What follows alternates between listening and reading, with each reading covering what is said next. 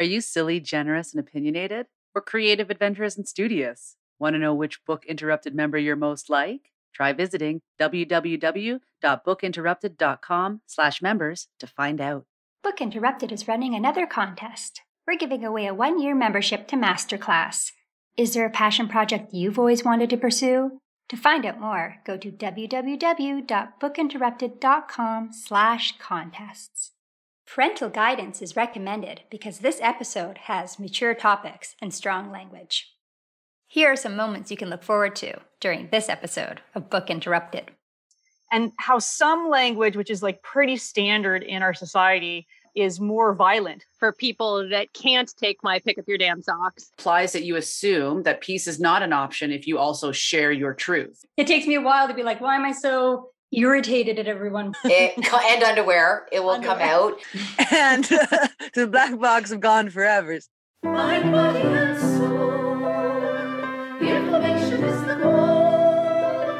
Try to learn something new without being distracted. Mind, body, and soul.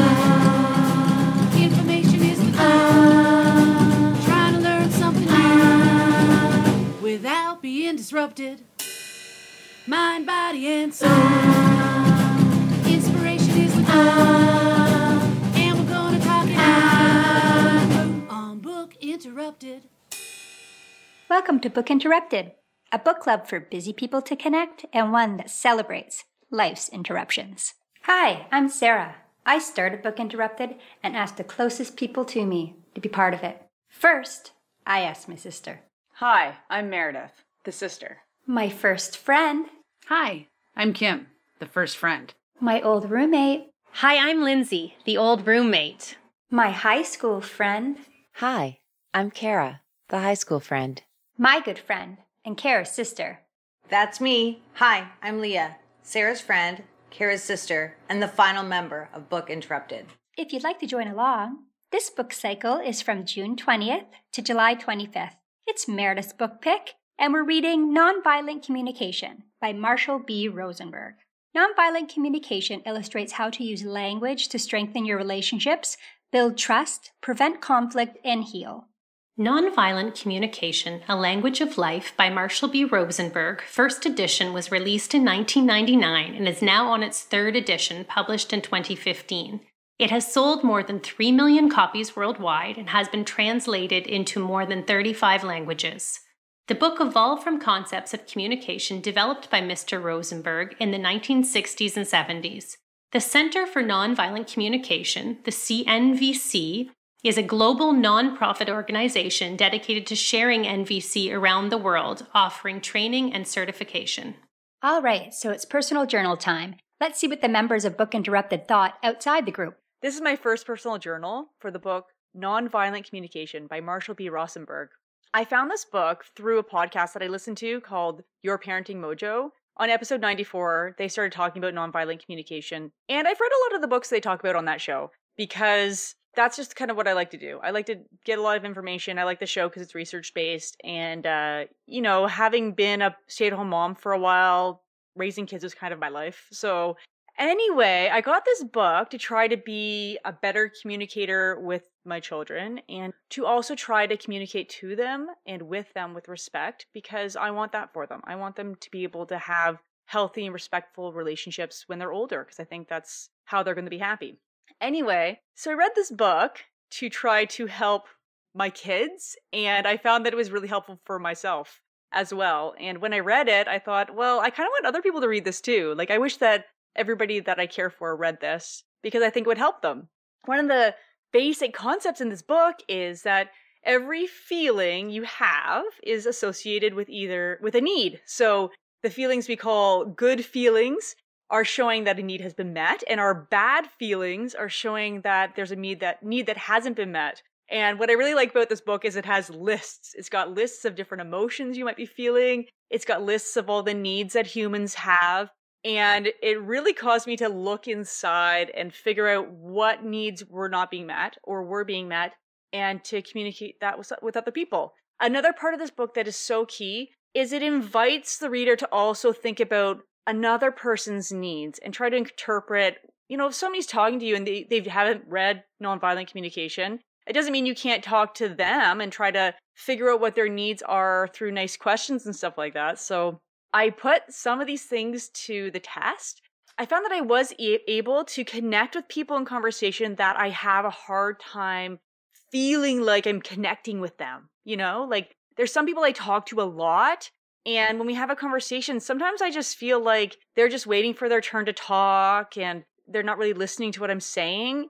And so I started trying to use some of the things from this book, and I did make some real connections there. So instead of somebody just telling me a story, I was asking more astute questions and really trying to hear the human need and human feeling through their story. Anyway, it worked, and I was able to connect more than I had before. So I really like this book. I thought that I wanted some people in my life to read it as well. So I'm looking forward to reading it again. In fact, when I first read the book, I got it from the library, and I liked it so much that I bought it. I mean, if only for the lists of feelings and needs. And it just seems like, of course, you should know what your feelings and needs are. But let's be realistic. A lot of people don't get taught about emotional intelligence. And I do find this very helpful in life. So it's kind of like this lifelong project myself. But I would like to have really good emotional intelligence, and I want that for my kids too. And everybody around me. Let's all just know what we want and know how we feel and be happy and help each other. Okay, bye. So, this is the first, maybe Marshall's a girl, but I think it's a male author. And let me see. Yep, there he is. There's good old Marshall. I think this is the first male author we've done so far in Book Interrupted, so I'm excited about that. I don't know why, I just am. I think this is going to be a good book for me. I think that this is probably just good, useful skills, no matter who you are. It says empathy, collaboration, authenticity, and freedom. When you're busy judging people, you have no time to love them. Yeah, that's pretty good. So I am a really reactive person, and I'm always trying to work on that because I don't want to be a reactive person. I want to be remembered as someone who's kind and calm and a good listener. Wouldn't that be nice to be thought of as, your kids think of you as, oh, she was such a good listener. That's life goals. I want to move towards that more, and it is not in my preset. I am not great at that. So I really want to try, and I bet you this one has some good old fashioned tips. It's also an excellent follow to White Fragility, because White Fragility is all about kind of communication between the races and what we're doing and saying and acting out without being aware of ourselves. And this, I think, piggybacks onto that perfectly in a different way. I haven't read it yet, but okay, so at the top it says, if violent means acting in a way that results in hurt or harm, then much of how we communicate could indeed be called violent communication. So that's what I'm saying. I don't know, this is going to help. This is going to be helpful. Tips and tricks to stay married, maybe. I don't know. Because I'm that's really the only communications I have in my life that are clunky, that hurt people, is with the old hubbaroo. He's not a good communicator. I'm an aggressively over communicator, and I'm loud and he is quiet. Yeah, I'd like to catch some of what he got. So that's my intro, and I'll see you on the next one. Bye. Okay, so personal journal number 1 for nonviolent communication. So I don't really know much about this book other than what my sister has already told me. She loves this book and thinks everybody should read it. I've only read The Ford so far by Deepak Chopra, but I really like Deepak Chopra, so I think I'm really going to like this book. Some of the things in The Ford made me think, he mentioned Gandhi, he mentioned just because it's common, it's not normal, just kind of like seeing red, the tagline I really liked in that book. But basically that this guy founded mediation. So when he wrote The Ford, though, he had died 6 weeks before at 80. So anyway, I'm looking forward to reading the book, and I think I'm really going to like it. So I guess we'll see. I am into nonviolent communication. Well, not specifically nonviolent communication as far as a brand associated with this book, but I'm into effective communication, I guess would be more appropriate.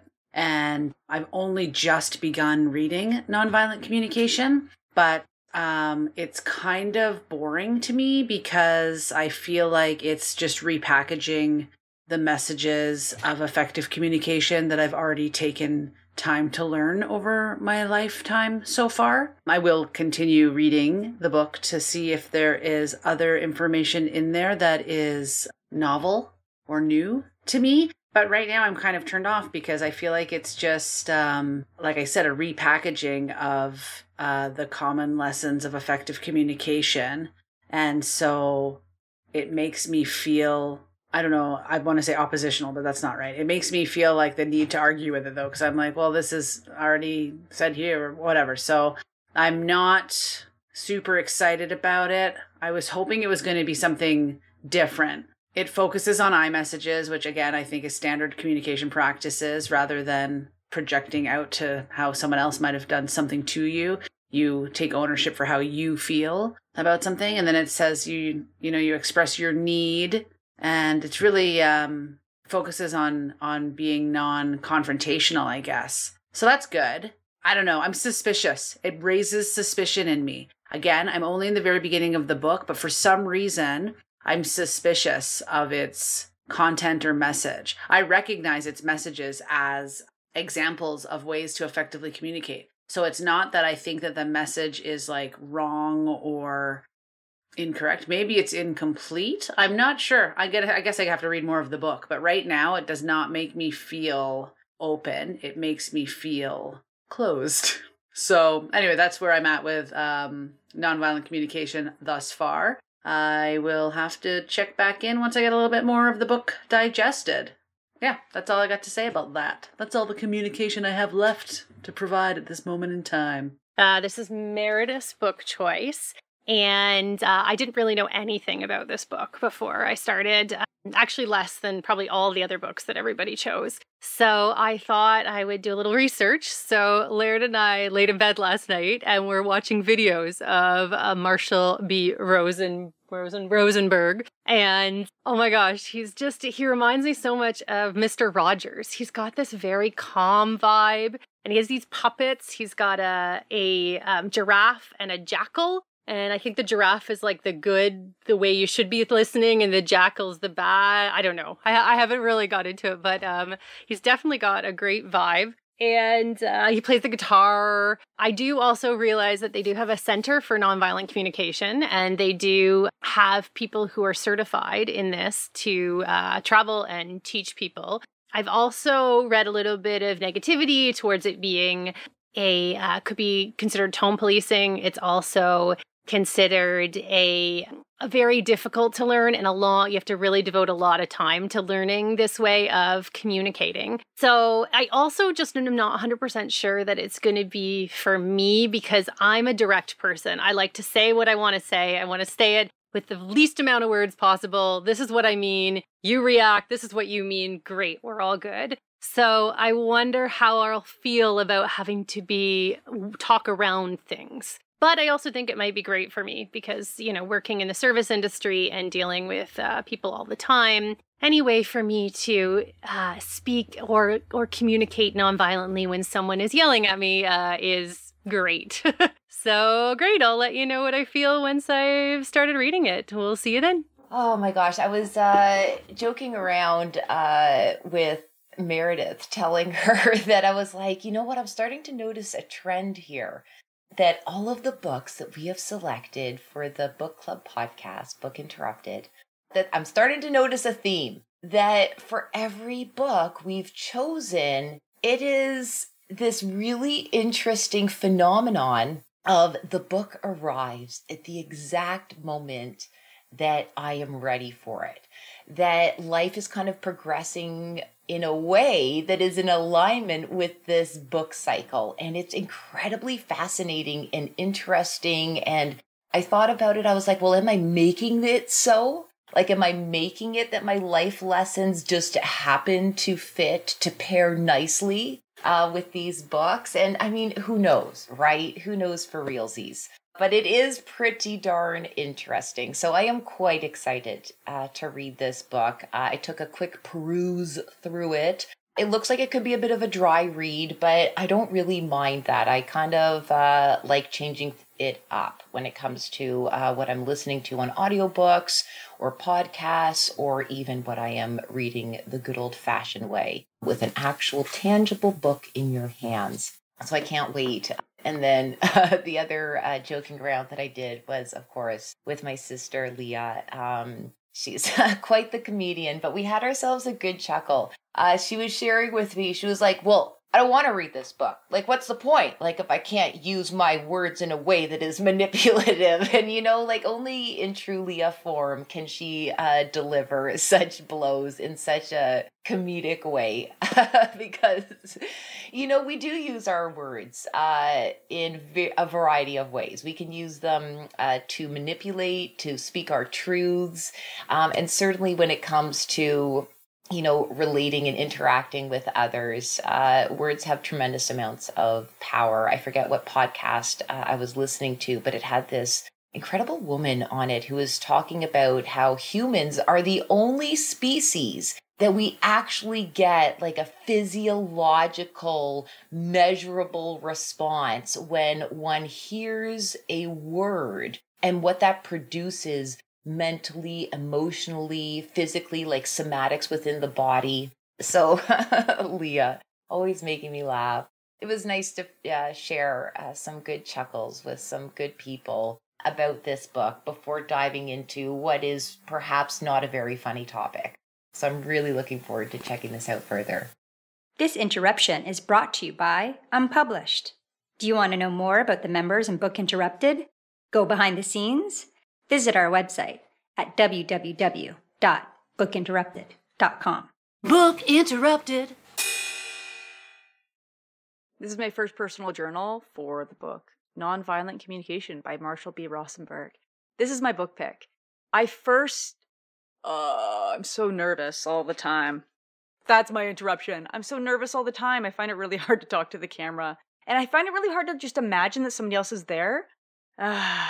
Okay, let's start again. This is my first personal journal. I should get some water. Okay. This is what I did for the picture. I went like this and I pretended I was Kara and I said, what did I say? Project your voice, which you don't have to do for a picture, but I felt like it gave me confidence to go, project your voice. And I pretended that I was Kara because she goes on stage and does improv and she's so confident in front of other people, which is like the opposite of me. I'm better in small groups. Okay, so enough of that. I think I do feel better going, project your voice. Okay, I wonder if Kara will like that. I think I'll leave that in there in case you want to use that as an interruption, Sarah. Book Interrupted. Let's listen in to this episode's group discussion. This book cycle, we're going to be doing my book choice, which is Nonviolent Communication by Marshall B. Rosenberg. And I first came to this book from a podcast I listened to called Your Parenting Mojo.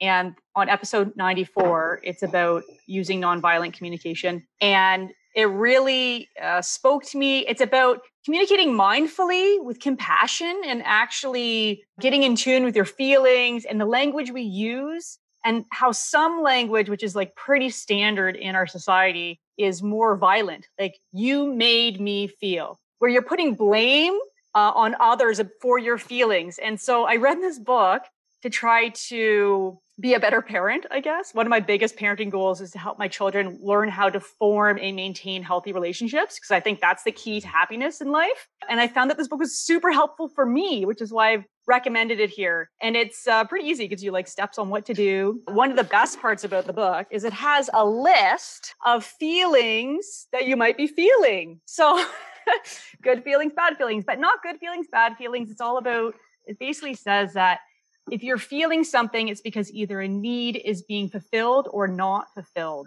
Then if you can name your feeling, you can try to figure out what you need and then go from there. Ask for people to help fulfill your needs. Anyway, so that's what this book is all about. I'm really excited about it. I like that because it takes me a long time to figure out why I'm in a bad mood, if I'm in a bad mood, because usually it has nothing to do with what's actually happening, but something I'm suppressing feeling wise. And then it takes me a minute to be like, oh, I'm upset. Like I put in one of my blog posts, oh, I'm upset because I don't get to see my mother at Christmas. And then I proceeded to cry for like an hour or something. But it takes me a while to be like, why am I so irritated at everyone for no reason? Like this wouldn't have irritated me, last week. But it is because something's happening. Something else is happening, right? So I can't wait to read this book.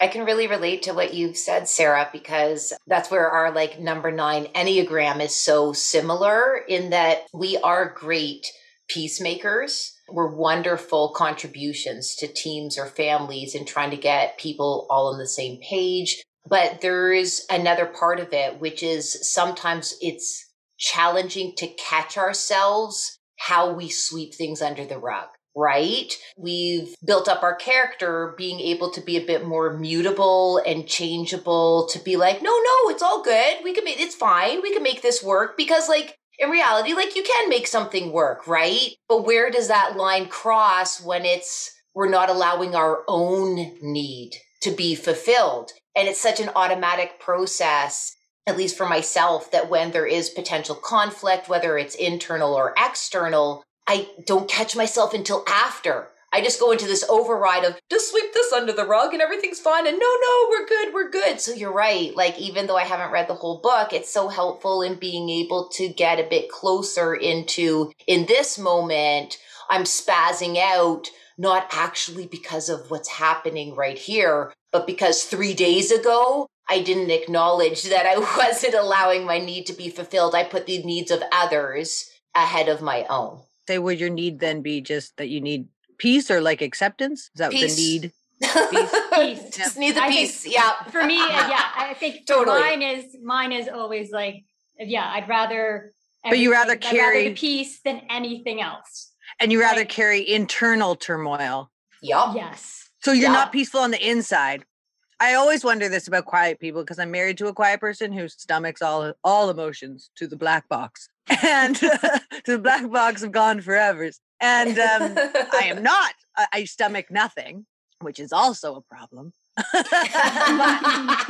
I always wonder this about the quiet people. Like, do they actually just not feel things like I feel things? Or are they just pushing it down? Like, I wonder, like, I couldn't stand feeling things on the inside. I have to get them out of me. Or ignoring them. Sometimes I self my talk out of it really being a big deal. Like, I don't know why you're getting so upset about this. Yeah, that's what it is. Like, is this really worth this? Like, to ruin the whole night? Yeah. And like, that's how I talk myself out of it. But if it's a real need, I don't know if B's like this, but if it's something that's really upsetting and a real need, that won't work. Like Kara said, 3 or 4 days later, or a week later, a month later, all of a sudden you're like snapping at everything and annoyed for little things. He snaps it like he ripped his underwear off the other day because he got mad because it was like he like because it was like not fitting right. Yeah, like the Hulk. Whoa, so stuck there. No. This is like a little while ago. But like he has done things like that. Like he'll spaz out on little weird things like his underwear, things that he can get really overly mad at. Because it's like pots and pans or gardening. Like, oh, that stupid thing. Like all of a sudden lose my mind when I'm gardening, and Mom would be like, "What's happening over there?" And I'm like, "Nothing. This thing is just broken and whatever." And he's like, It's typically, it will come out. Inanimate objects is usually where and underwear, it will come out. And it's just, Leah, that the motivator is, it feels like it's more important to have the people and environment around you in a peaceful state. It feels intolerable for the environment or the people to be in an unpeaceful state. So we'll just suck it up and be like, and do like what Sarah said, like, well, really, is it that important for me to like speak up and address this right now? Like, we would rather have the peaceful environment, peaceful people, and we'll just hold on to the tension within. I'm trying to change, but but that's the go-to. I think that there's something to be said also about personal narrative in those circumstances, because there's an assessment of the situation that's happening. Like, it's more important to keep the peace here, which implies that you assume that peace is not an option if you also share your truth. Yup. Thanks, Kim. So that informs your decision of, okay, so I'm going to choose to, whether consciously or unconsciously, talk myself out of my feeling so that I can maintain this peace that I don't think can be maintained with the addition of my feeling.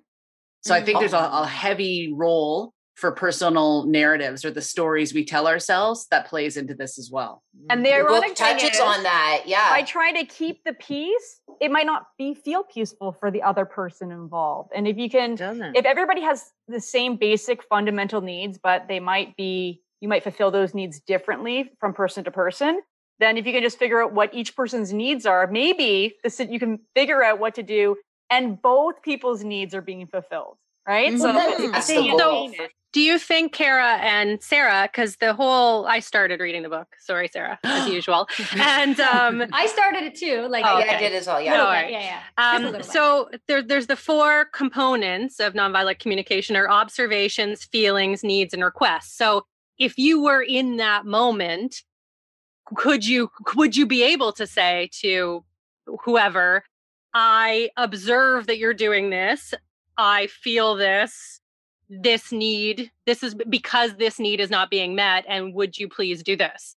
Do you think that you would be able to do that in the moment, or you don't know what the need is, so then therefore this isn't going to help? It just takes time. For myself, it's Time. not instantaneous, and it depends on the other individual. There are some individuals where so it's like, we're talking like ideal. yeah. Ideal circumstance, absolutely. Yeah, as long as it could be slow and steady. And I think with practice rounds, Sarah, we would probably, because we're both kind of committed to want to get better, I'm thinking in practice rounds we'll get quicker and better at identifying. You guys should do it to each other. It's very like a la cognitive behavioral therapy. So just like what Kim was saying, the book absolutely does get into, well, what is the narrative that's already going on in here? So I'd say, yeah, I think we can, Lindsay, do those 4 things, but it might be a hot mess in the learning curve. I was going to say, it really depends if I feel, and it's all about how I feel. Are we in a conflict? Even though, like, I know from therapy, there's healthy conflict as well. But if I feel like we're in a conflict, there's no way in hell I could go through that. Yeah, because our nervous system is like it would shot. Be like, you're in fight or flight. Yeah. Isn't that the point of the book, is to teach you how to, in those conflict situations, to maybe? So hopefully I could, but that's what I'm really excited with the book. So hopefully maybe this is the next step for me to learn. Like I'm getting better that like maybe an hour later or the same evening, I could come back to something and be like, okay, so when this happened, which I like, even talking about going back to a situation makes me feel like I feel like nervous and sweaty, like I'm going to throw up, like so upsetting. And like, but I force myself to do it, but I only do it with people I feel safe doing it with. And then occasionally, like I have a really great partner who will be like, if I take my anger out of the garden or something, he'll be like, no, but what's really going on over there? Like, this has been a couple of days now. And then I'll have to like, usually for me, because I'll go have a shower or something and I'll be like, oh. Everything gets solved in the shower. That's why I'm upset. And then it'll be like an hour of crying or something. It'll be like, that's why I'm upset. Oh, whatever. And then I'm finally over it. And then I can talk about it. But yeah, I think it is really hard. That sounds very healthy, Sarah. That sounds like you're processing slowly, but there's nothing wrong with slow. That sounds that's like how you're actually letting it out eventually. Yeah, you're moving through the whole wave of your emotion and you're not being reactive at all. That sounds really healthy to me. Yeah, but you can do that because you have a partner that's allowing you to. Yeah, safe. Yeah, he's really easy to do it with. Yeah, I get but you. yeah, so that's I'm working towards it. I'm excited about this book because I'm constantly trying to work on that. Mm-hmm. Yeah. I hope that this book will help me to understand people that are similar to my sister and Sarah and my husband, who's very similar to my sister. They're very similar people, and especially like how they process emotions. So I can communicate because I'm so passionate about everything. Like fucking, like the pickle is exciting, you know? Like the pickle is exciting. The pickle is I want one right now. I know, they're so good. What kind of pickle? Yeah, kosher full. What are they? The full sours. Full sours. Full sour. Now I don't want. Oh, they're so good. I know. It's my favorite pickle. Yeah, but that's my hopes from reading this book.